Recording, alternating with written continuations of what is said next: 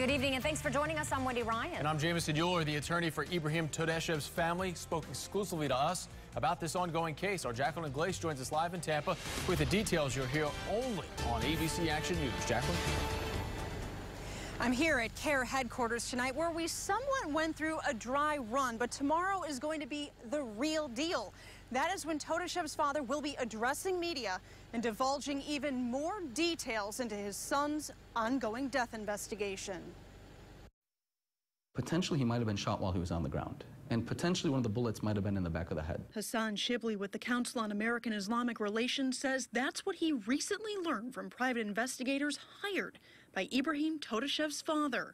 The 27-year-old was gunned down by FBI agents during an interrogation. But the family cannot confirm these findings because the FBI has ordered autopsy results to not be released. I mean, we have the pictures. We see the many bullet holes riddled in the individual's body. Shibli revealed Todashev was shot 7 times on May 22nd following a 4-hour interrogation by FBI agents inside his Orlando apartment. The Russian native was being questioned about Tamerlan Tsarnaev, the Boston bombing suspect who was killed in a police shootout. Ibragim had a chance to avoid that meeting altogether.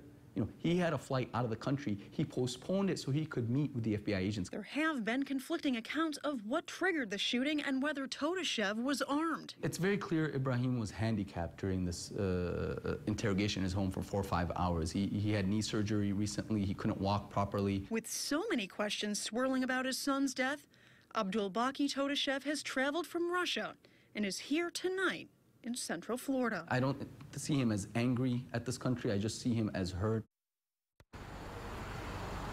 Again, Todashev's father will be speaking at a press conference here at CARE headquarters tomorrow morning. Now, what we have learned tonight is that he plans on announcing that a prominent attorney has joined their legal team, and he hopes that that addition will finally get the government's attention. We're live tonight in Tampa. Jacqueline Glace, ABC Action News. Thank you.